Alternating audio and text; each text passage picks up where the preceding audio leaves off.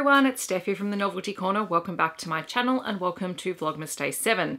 Today I have a books beside my bed video for you, which if you're new here is where I talk about the books I've read in the last 7 days, and if you're very familiar with the series, welcome back. This is my reading week from the 29th of November until the 5th of December. I read a total of 5 things this week, 1,689 pages, and my yearly reading total is up to 377 books. I had one DNF this week and it was All Stirred Up by Brianne Moore. This came in a Babe Crate box and I did start reading it. I was reading it for the Romance Takeover Readathon as a recently released book. However, I was about 20 pages in, and I know that's not very far in, but I just did not care at all. So unfortunately, I put this down and replaced it with something else, and it was a good thing that I did because I really enjoyed what I replaced it with. But more on that later. The first book that I read this week was Ravensong by TJ Klune. This is the second book in the Green Creek series. It was originally published in 2019. I gave it 5 out of 5 stars. I can just tell this series is going to get better and better. And that's not just because my booktube friends have been saying that, it's because the quality of the writing and the story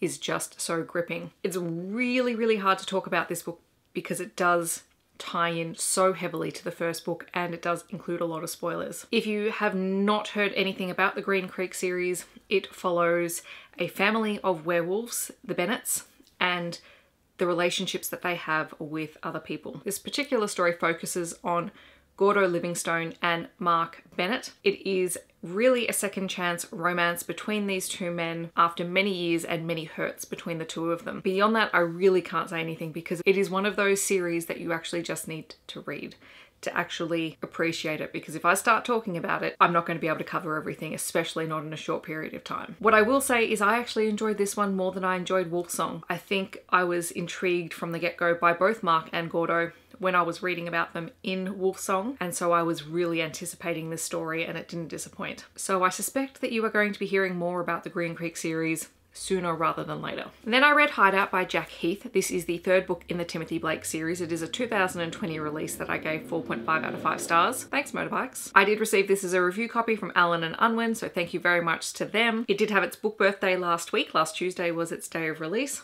and I read it over the Tuesday and the Wednesday. If you have not read any of the other Timothy Blake books, this book does pick up right at the tail end of the second book and the events that happen there. So Timothy Blake is a civilian consultant for the FBI.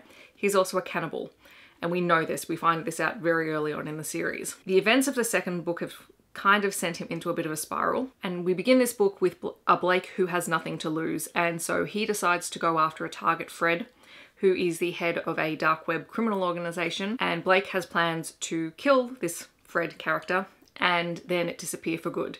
However, when he finally meets Fred, he discovers that he has a team around him, and so suddenly Blake's plans are not as simple as he first thought. Blake needs to make this team believe that he's someone else and that he's one of them, and then someone in that team gets murdered. The whole thing is delightfully creepy and gruesome. This is not a book for those faint of heart, but I thoroughly enjoyed it. I also read one of Katie Roberts' Patreon shorts. This was Hercules Punishment, which was the November Patreon short. So it's a 2020 release. I haven't given it a star rating because it's kind of hard to rate something that short. However, this short story takes place after the Sea Witch, because in the Sea Witch, Hercules actually interferes with something that happens in that book and it has consequences. And this is the punishment that he receives as a result. I always like coming back to Hercules, Meg, and Hades. They're my favorite characters in the series, and it was nice to see this follow up from the scene in the Sea Witch. Then I read 9 Rules to Break When Romancing a Rake by Sarah MacLean. This is the first book in her Love by Numbers series. It was originally published in 2012, I believe, and I gave it 5 out of 5 stars. Ostensibly, it probably would not necessarily be a 5-star read. However, I read it as my break-in case of emergency book this week because I have just been feeling completely shattered, down and out, and I needed something that I knew that I was going to thoroughly enjoy, and I did thoroughly enjoy this book. And so part of a 5-star rating for me with a lot of times is the emotional impact of that book, and so consider this a situational 5 out of 5 stars. It is the story of Lady Carpernia Hartwell, who is 28 years old and considered on the shelf.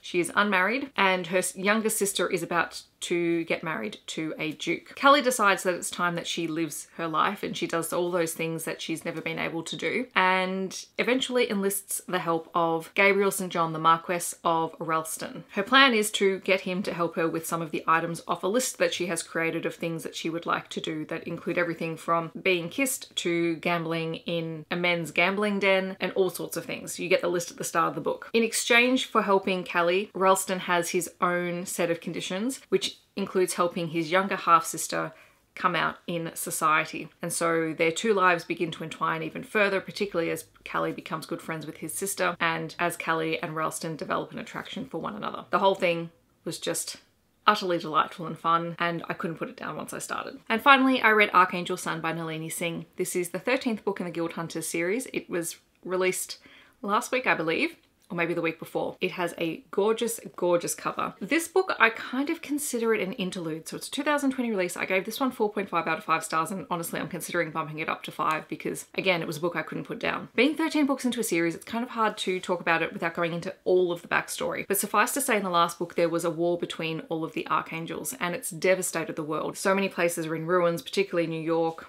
So many people died.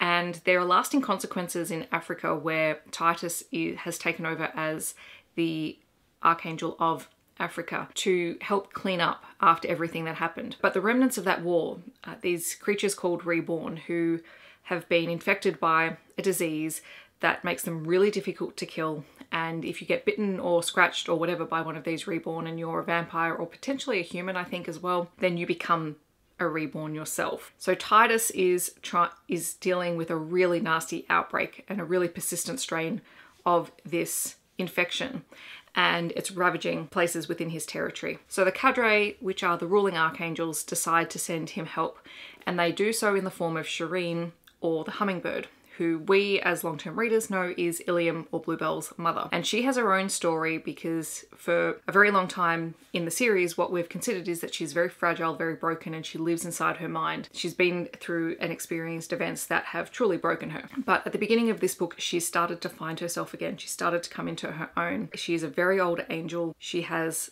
experienced many, many things, and she's very powerful, but she doesn't actually understand either how old she is or how powerful she is. When she's sent to Titus, the two of them clash because the hummingbird has been considered a beautiful artist who has been lost in her own mind for so long, and she's considered a treasure. And so Titus treats her as such, even though Shireen wants to help, she wants to be involved, and she doesn't want to be put by the wayside.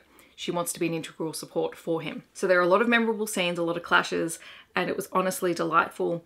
Theirs was a very slow burn romance, and in a lot of ways it's also an age gap romance, but of course we're talking about immortals, so that part of it doesn't matter so much, except to state that while Titus is old, Shireen is much, much older, and so it impacts on the way that she views everything around her. But again, it's not like a contemporary age gap romance. It's just something to keep in the back of your mind. I really adored this. Was this the best book in the Guild Hunter series?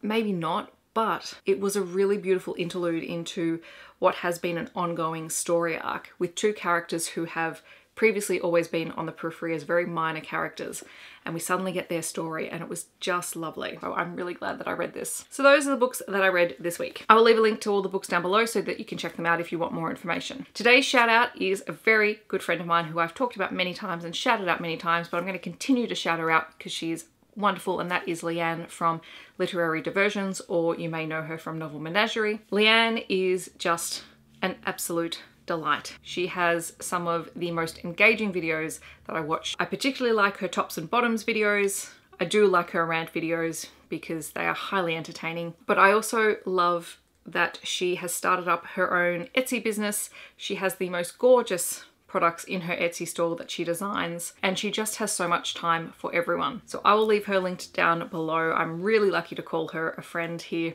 on BookTube, and I hope that you will check her out if you have never seen any of her videos before, because she really is wonderful. I hope that wherever you are in the world, you are staying safe and healthy, and I will see you tomorrow in my next video. Thanks so much for watching. Bye everyone.